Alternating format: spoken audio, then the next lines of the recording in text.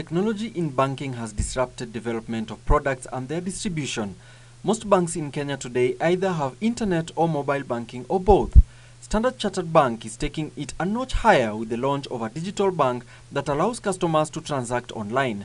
Yes, without the need to visit a physical branch. Let's put it on mobile and then work backwards and see, so that because we know this is one gadget that our clients, and indeed a lot of the world today, when you look at CCK's data, they tell us about 99.2% of Kenyans are today connected.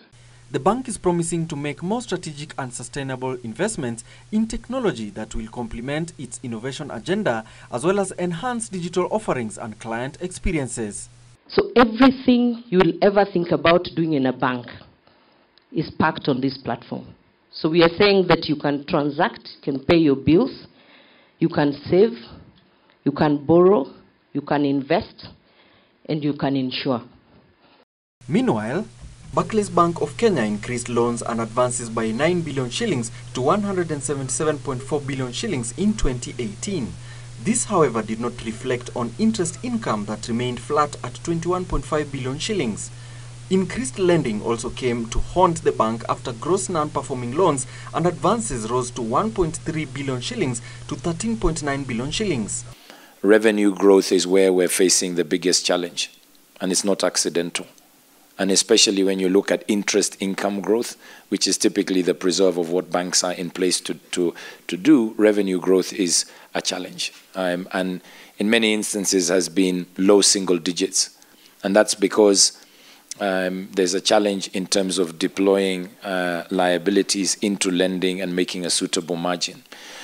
With a cap on interest rates, Barclays Bank of Kenya steadily increased the amount it invested in government securities to 29.7 billion shillings, up from 9 billion shillings in 2017. This paid off after the lender booked 7.4 billion shillings in interest rates income from government securities, up from 5.7 billion recorded in 2017.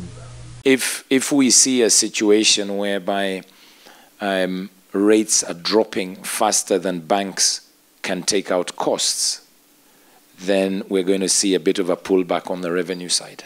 And I think that's a very real risk. The lender, which recommended an interim dividend payout of 20 cents per share, has proposed a final dividend of 90 cents per share. This means the bank will spend 4.88 billion shillings on dividend payout this year, just like was the case last year. In terms of the ratios, adequate ratios, be it on the side of core capital, total capital ratios at 16.5, headroom of about 1.9, and you see that is basically coming down over the period.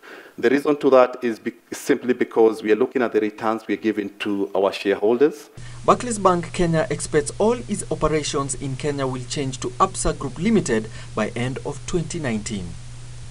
Alan Aoko reporting for Channel 1 Business.